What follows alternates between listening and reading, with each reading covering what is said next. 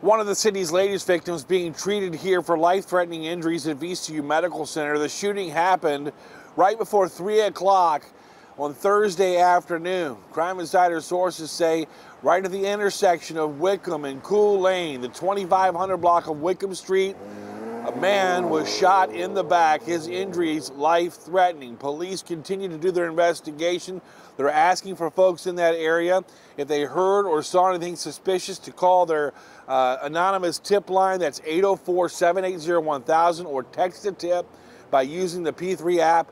Remember, this is a location that was across the street from where a woman, an adult female, was found with a gunshot wound to the face late Wednesday night in the parking lot across the street. So a busy time in the East End for these shootings. We've had at least 4 shootings in the last week in the Wickham Court area.